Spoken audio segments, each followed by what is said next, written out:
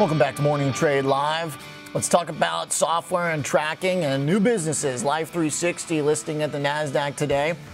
IPO pricing about 27 bucks, and the Chief Financial Officer Russell Burke joins us to talk about the business and the model and the plans going forward. Russell, thanks a lot for being here on the Schwab Network. Good morning, Oliver. It's great to be here with you. Appreciate that. Big day for Life360. Yeah, and congratulations to you guys. We can't tell, but I know you're at the Nasdaq there in a room. So congrats on the debut. Tell us about the offering first. I saw that the pricing was about 27 bucks. I don't see anything trading just yet. Take me through the financials of the offering. Yeah, no, we'll be trading in a little while this morning. The unique thing about Life360 is we're already a public company. We've been listed on the Australian Stock Exchange for about 5 years. But this is our natural home in the US, and we're really excited to be listing on Nasdaq today.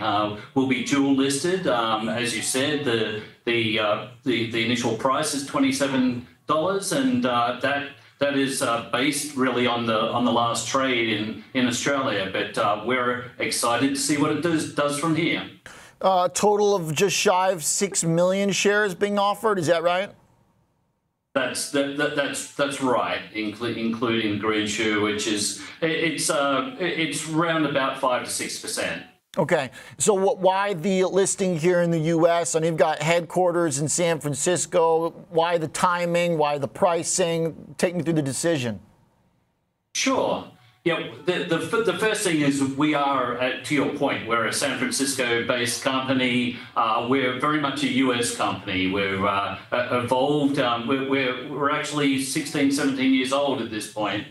Been through quite a bit, but we're almost all of our employees are in the U.S. A substantial part of our revenues are in the US, although we're just starting to expand internationally.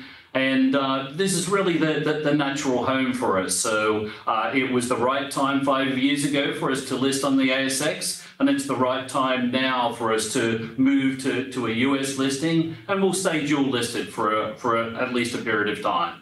Okay, let's talk about the business and the model. It's super interesting, and it seems like it's all about kind of transparency, even the way you guys, the service of tracking and families being able to connect and know where each other are, and there's transparency to that. And then just kind of looking at the product and the way you guys present the business too, there's a lot of transparency. Just when you go to the site, it's all there in front of you.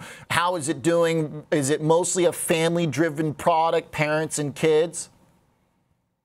Up to this point, it has been, and as you say, the safety and security for our members is really what we're all about. And we've built that trust over a long period of time, and that means that works both ways. So our members are very, very happy with sharing their location data. And what that's built around a family circle. And as we expand, it's not just your normal family. It can be friends who look like family. And we are definitely expanding those age ranges. We're expanding into new demographics. And as we look forward, we acquired Tile a couple of years ago. We're now looking at people, pets, and things in terms of just being aware of where they are. Now, is it, I know there's like a few hardware devices, but is the product and the revenue stream coming from the software? I know you've got different tiers. What are those tiers, and take me through kind of the different revenue generations that you're getting for the company. Sure. I mean, we are a subscription revenue company. That's how the model is based. It's a freemium model where we have now 66 million plus members globally. So we've built that up over a long period of time, and that translates to 1.9 million paying circles globally.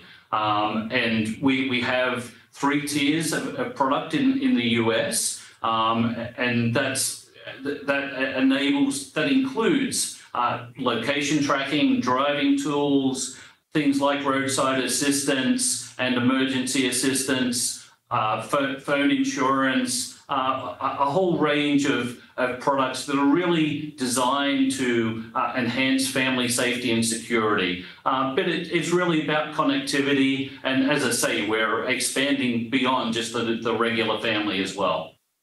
Is there IP? How much protection is there from just the idea of being able to have phone tracking if one of the major providers kind of wanted, or if another app kind of wanted to replicate some of this? How do you fend off competition? Yeah, no, we've certainly with companies that would like to do what we're doing. The fact that we've built 66 million really happy members gives us a very competitive moat against competition. So that's that piece. And then when we look at the major players, some of them are doing some of the things that we do, but we haven't seen anyone really interested in doing what we're doing, which is really build around the family. We're creating this digital hub for families using innovative technology, and no one else has the motivation to do that. Okay. What's kind of funny, and I asked this a little bit tongue-in-cheek, but also seriously too, because there's AI and there's really clever kids. When you search Life360, like one of the top results is how to fake your location on Life360. How do you prevent people from getting around it? If kids want to, get out of the picture.